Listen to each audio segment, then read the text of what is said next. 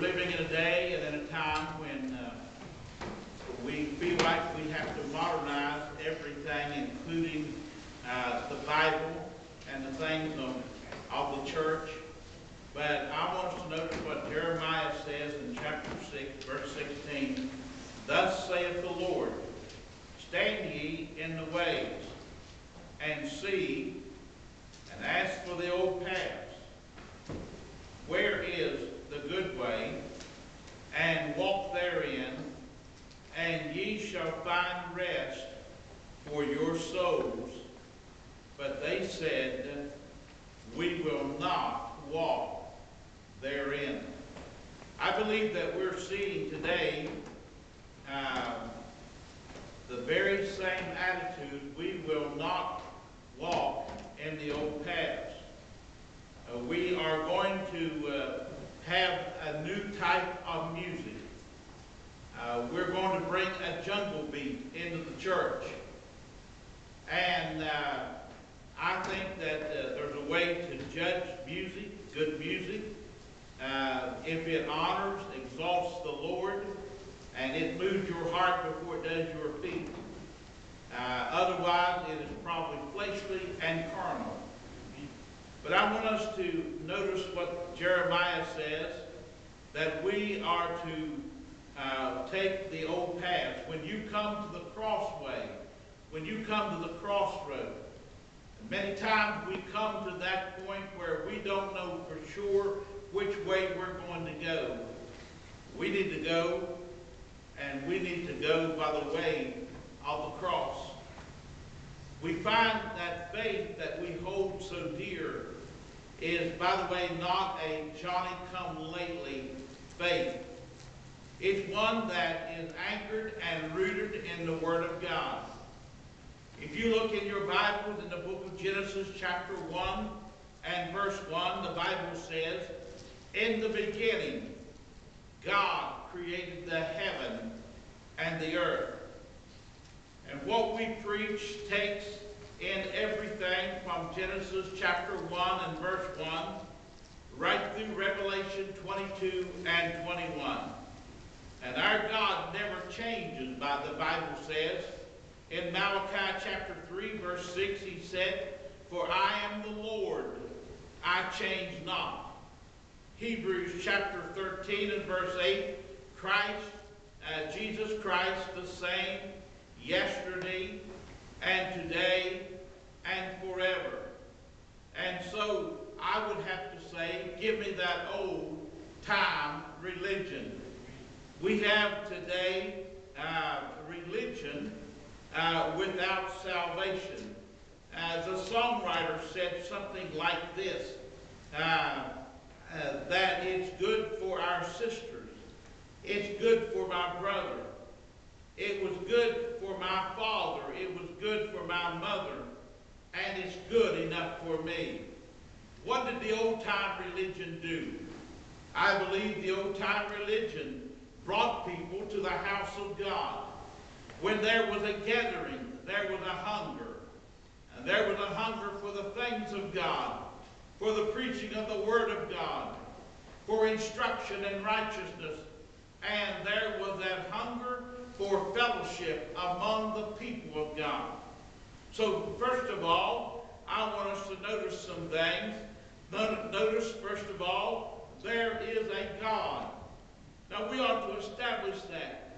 As we said in Genesis 1 and verse 1, in the beginning, God created the heaven and the earth. The Bible says in Psalms 14 and verse 1, the fool has said in his heart, there is no God. They are corrupt. They have done abominable works. There is none that doeth good. I believe it was R.A. Torrey, one of the great writers of a generation gone by, or several generations, that said that in the life of people that he had met who denied the existence of God, there was some hideous crime in their mind, that in their past, that they were trying to hide. People do not like to accept the fact that there is accountability, that they're going to have to answer someday to a holy God. And so I want us to notice that, but because God loves us and doesn't want us to miss him, he has put his signature in 1,000 places. You know, the psalmist, I believe, tells us that the fool said in his heart, there's no God. But when you look up and you suddenly look up and you see the stars. Now, if I can get this story together, I want to hear it. But the Lone Ranger in Tonto was out on the trail. And they had their tent. And the Lone Ranger said, what do you see when you look up? And he said, the tent. He said, the next night, what do you see when you look up? He said, I see the stars. He said, what does that tell you? He said, Kemosabe, that tells me somebody stole our tent. And, but God has put the stars in the sky and the architect of the universe. Now, I want us to think about something. Most of us are familiar, some of us are, when this church was being built. You remember that one day that we came out here and there was this lot here. And there wasn't nothing. And then one day, all of a sudden, this building appeared. There was 2x4s and brick and mortar and concrete. It come together. And all of a sudden, after 10 million years, we looked around and there was this structure of this building that was built. Now, if anybody believes that, we're going to sell Curtin Bridge at 2 o'clock today. Be at the auction. But it did not just happen. It happened as a result, and that there was somebody, there was an architect that designed this building. And the men in this church and people got together in the early days of the beginning of this church. And there was somebody, an architect that designed it out, gave the blueprint, and they decided they were going to build it. They built a basement. And it was flat roof, and it did not work so well, like most flat roof basements do. They decided we're going to have to put a top on here to get rid of the water. And it did not just happen by itself. There was somebody that caused it to come together. Let me say that this universe, when it was created, there was somebody that was behind this. There was an architect. There is intelligent design. And the only way things get to be is because that there is intelligent design behind it. And so the Bible tells us, and the psalmist says in chapter 19 and verse 1, the heavens declare the glory of God, and the firmament showeth his handiwork.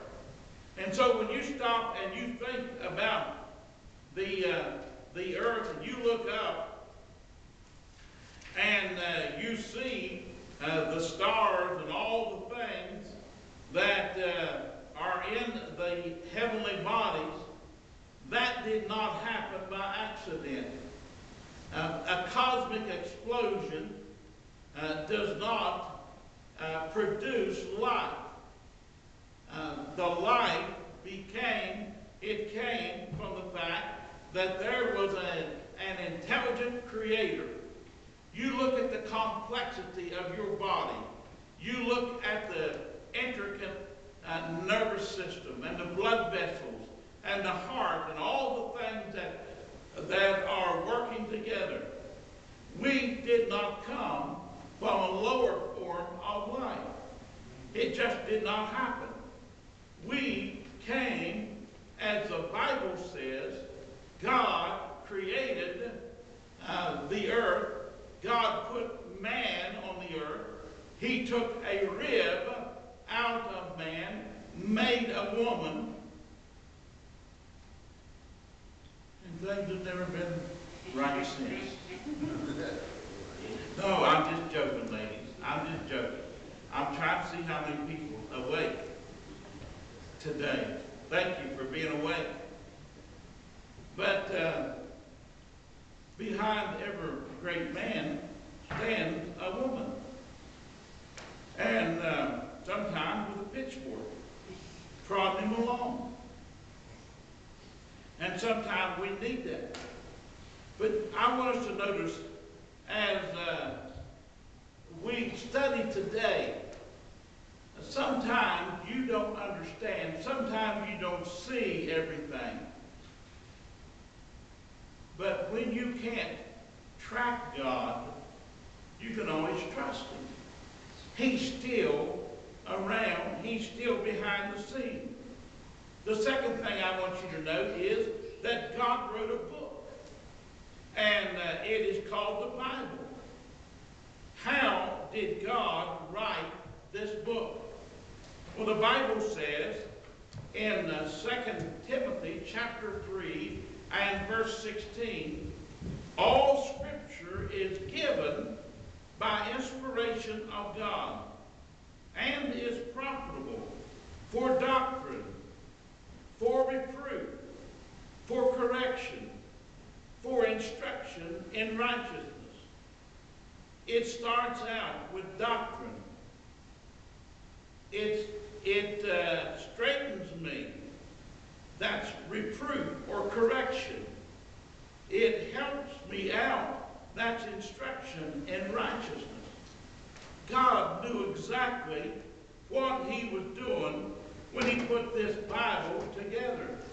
It starts me out, it straightens me out, and it helps me out.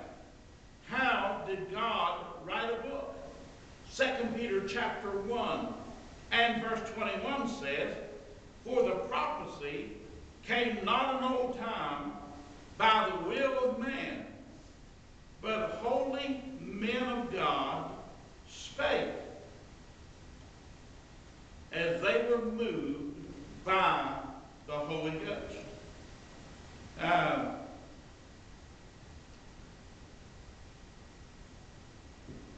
God has plainly and clearly informed us.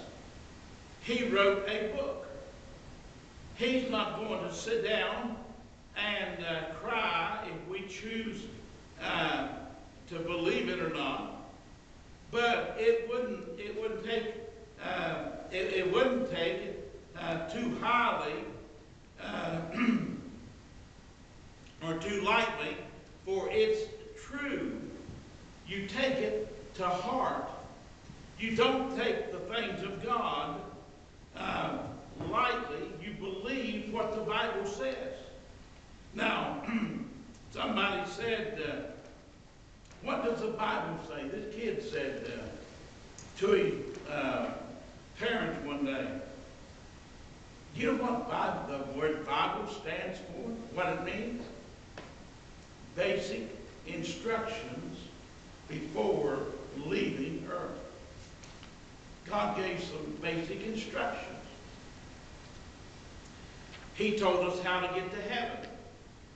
He told us how to live while we're down here on the road to heaven. He told us how to treat our fellow man and other people. He gave us instructions to live by. Not until we could get to heaven. We're going to heaven because we trust what Jesus did on the cross as full and final payment of our sin debt before God. Every man has gone astray, is lost, and needs rescue and redemption.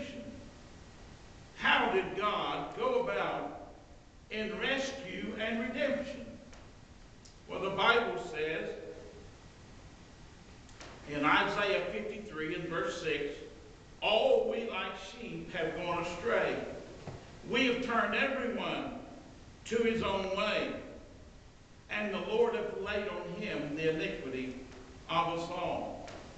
Revelation 20 and verse 15 says, and whosoever was not found written in the book of life was cast into the lake of fire. Religion as such, without redemption, won't save the soul. This world is full of religion, but there's very little redemption. I think of that high church leader by the name of Nicodemus, who spoke in John chapter 3. And he had tons of religion, but not 1 ounce of salvation. But he was honest enough to come and to seek the Lord Jesus Christ. And he came one night. Somebody said, maybe because he did not want other people to see him there. But nevertheless, he came. And so he came to Jesus one night and he told him of the hunger and the longing in his heart. You know, man realizes that there's a need in his life, but man can't figure it out. That's why the Bible teaches that it pleased God by the foolishness of preaching to save them that believe. Jesus did not say to this hungry hearted man, just live a good life, pay your debts, be kind to people, carry out your religious obligations. Jesus said, you must be born again. Now, let's just park it there a minute.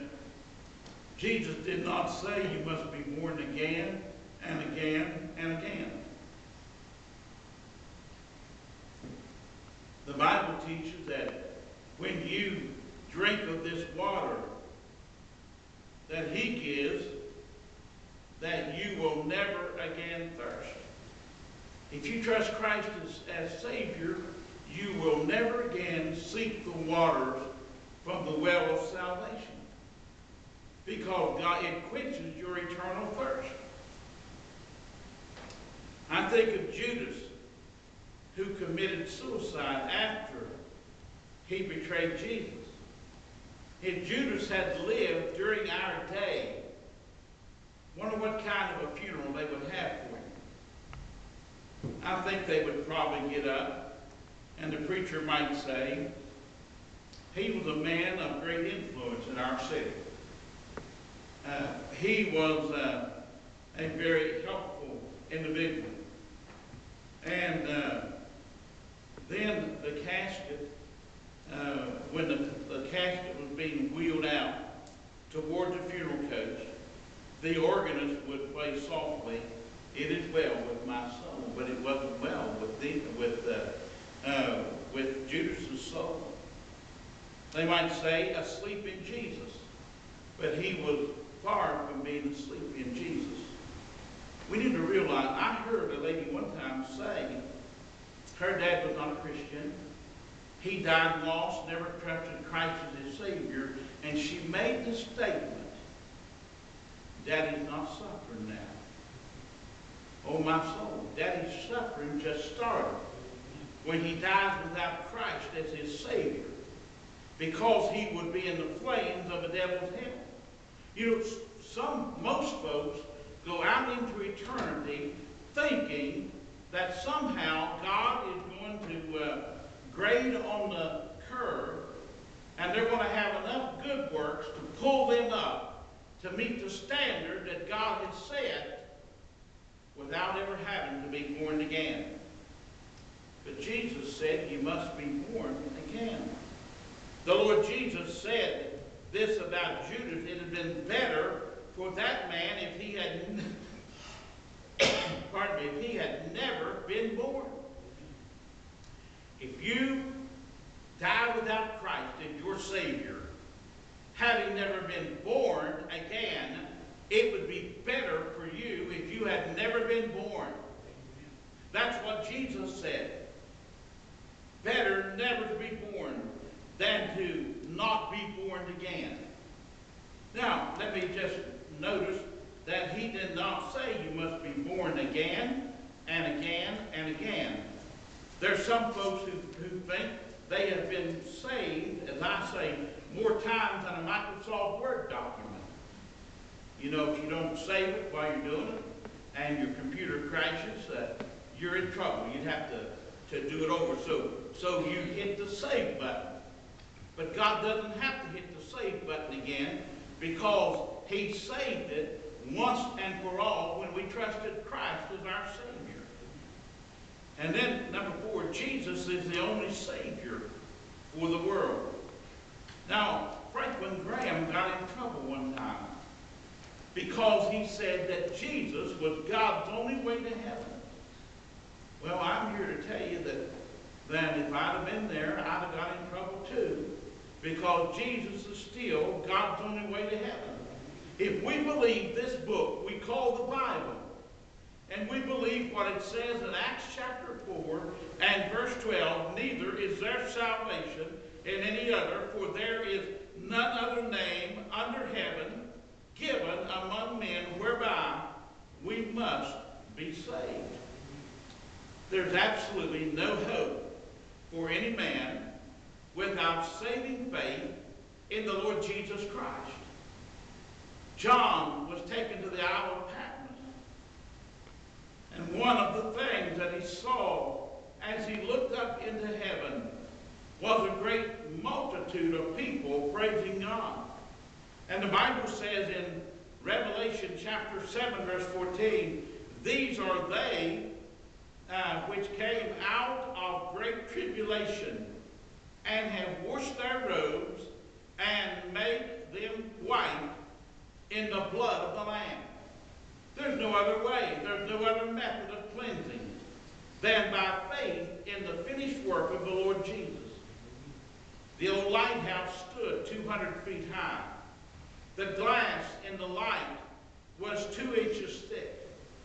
And one morning, more than 100 birds was found dead on the ground in front of the lighthouse. It seems that at night, as night came on and the fog became heavy, they had flown into the light and had been dashed to death. Let me simply say that there's a lot of people that are flying towards the light, but they're being dashed to death because they will not accept the Lord Jesus Christ as their Savior. Now, it's a serious matter, the matter of your salvation. Why will you die? Why will you go on in unbelief? Why do people reject the only means of salvation and reject Christ as their Savior? Let me ask you today, what are you trusting in? What are you trusting in to take you to heaven? As Sonia comes to the piano, and as she begins to play, just as I am without one plea, but that thy blood was shed for me. O Lamb of God, I come, I come. What must I do to be saved? The Bible said, believe on the Lord Jesus Christ, and thou shalt be saved. What do you believe? You believe that Jesus died. You believe he was buried. You believe he went to the tomb. He came out of the tomb. And he is alive today, sitting at the right hand of the Father to make intercession. And you trust what Jesus did as full and final payment of your sin debt before God. You'll give an account. Those that are listening by way of the computer, by YouTube and Facebook and how this is being transmitted to you, I trust that you would make that decision today to trust Christ as your Savior. As we stand to our feet as Sonia begins to play, if you know the song, sing along with it, just as I am, without one plea. thy blood was shed for me. O Lamb of God, I come. I come.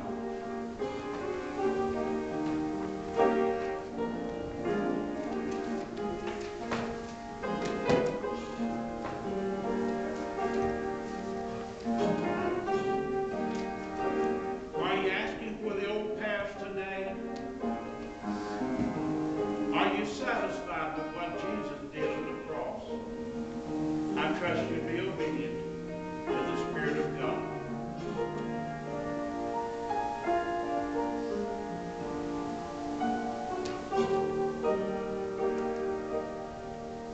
All right, thank you for your attention. I appreciate your presence in the service. Is there any announcement before we're dismissed?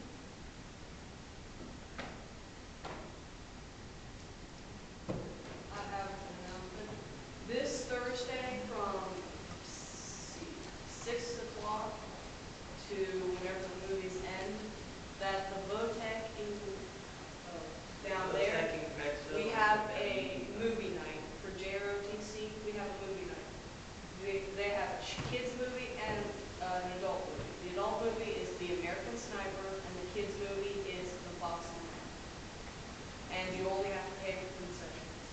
Don't cost them? Nope, just for concessions. Free to get in.